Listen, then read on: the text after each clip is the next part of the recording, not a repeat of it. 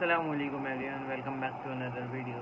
In the last video we discussed about how Delhi Metro is failing in providing what it is supposed to provide, and you guys gave amazing response. 40 views are much to motivate a person to make another video on another topic. Today we are going to make a video on a topic which is currently in highlights and in controversies, but I will not try to enter into controversies. I will try to go from a safe way.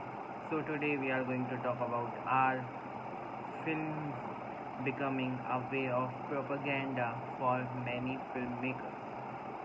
Yes, I am saying this because since many years there are many riots, controversies, different types of hatred towards one another, and etc.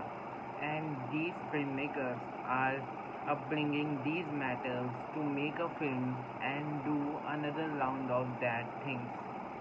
If you see, there are many movies coming up on wars, and the gas chamber in Germany, the kicking out of Jews from Germany, how Hitler was good, how Hitler ideologies were good, how wars are, who was wrong, who was right.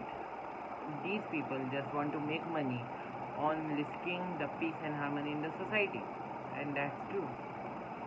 So the thing is, we should avoid watching these movies, and if we are going to watch these movies, we should think that the person who has made this movie and telling this as a true story has used cinematic liberty to make it, and there are some fictitious characters, stories and timelines which does not exist in reality.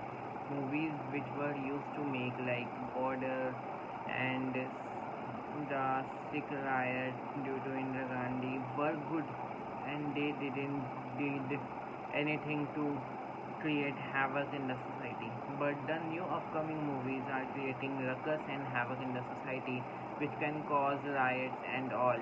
So my suggestions are, I have mentioned before, do not watch it, and if you watch it, do consider it as a fictitious film, because it is 50% true and 50% cinematically liberated by the filmmaker. Thank you for watching my video. If you like it, do subscribe to my channel.